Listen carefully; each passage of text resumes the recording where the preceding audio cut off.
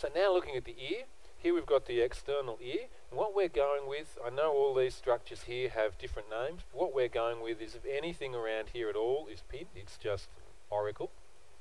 The earlobe, commonly called the earlobe, is the lobule. This part here is the tragus, and of course we have the external acoustic meatus is the opening we're going to look at there. So let's have a look at that on a different model, which is much larger. So we can see here we have an enlarged ear, and again we can see some of those external structures that we were just looking at.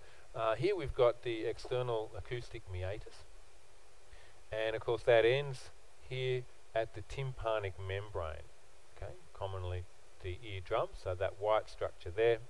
And of course attached to that, sitting on the internal surface of it, we have the malleus. So let's come in and have a closer look there, and let's just optimistically replace the structures that have fallen off. What we've got though behind the tympanic membrane, so on the inside of it as well, is the tympanic cavity. So here's the membrane here. In the middle ear here there's a big, hopefully air-filled cavity.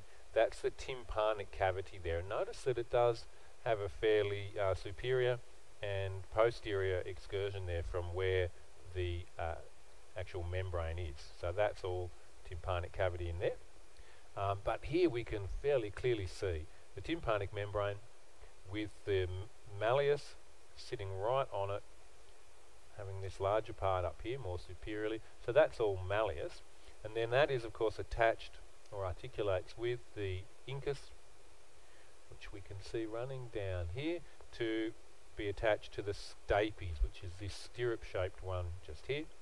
So we've got malleus, incus, stapes.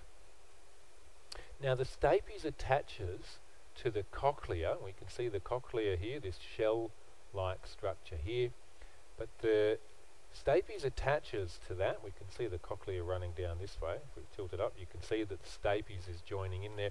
Stapes attaches at the oval window. So we can't actually see the oval window because the stapes is completely covering it, but it's where the stapes attaches, right in here.